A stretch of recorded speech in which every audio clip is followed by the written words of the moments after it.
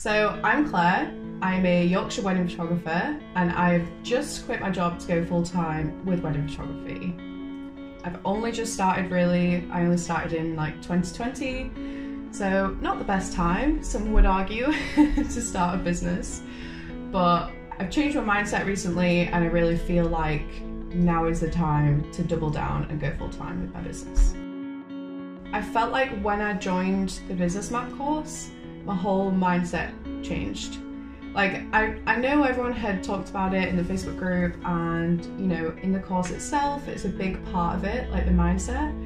And you go into it thinking like, yeah, my mindset's gonna change, but you don't really know how much it's actually gonna change your life. And I was sort of at work, and I work in a museum. It's a really, really beautiful, like, stately home. So, you know, nothing against it, but it's so boring. Like, it was taking up so much of my time. And I was stood there like 2 weeks ago, just like, what am I doing here? You know, in the course when they talk about low value tasks and high value tasks, I was like, this is a low value task. Like, I'm getting paid minimum wage to stand here. Why am I doing that when I know I can make money, like way more money, for my own business and for myself? Like, this isn't an investment in me, is it?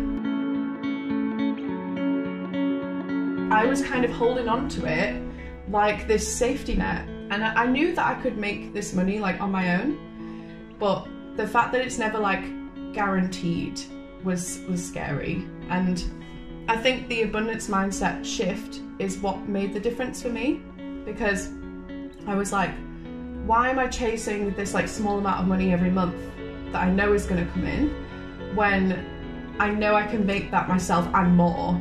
In the month that I've quit, so this month, I've made the money I would have made in my other job 6 times over already. I just didn't believe it was possible. I was like, well, no, obviously that's not possible because it's me, and how am I going to make money? You know, you tell yourself that, and then you're like, why? Why didn't I do this earlier?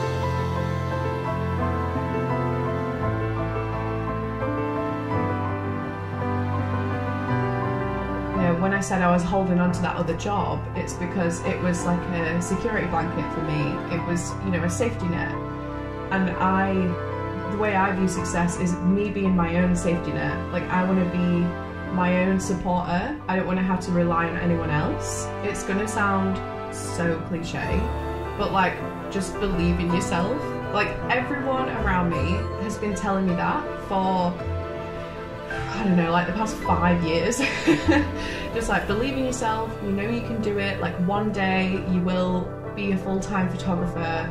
If you're stuck in a part-time job and you're already earning money like through your business, even if it's not a lot, like, you can quit that job. If you quit that job and put all your time and effort into building your business, you're only going to make that back.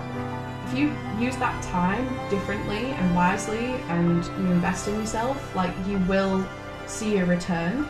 And it's just taking that leap, you know, because I know it's scary. It took me 2.5 years, but you will get there and you'll hand that notice in, and oh, it feels so good.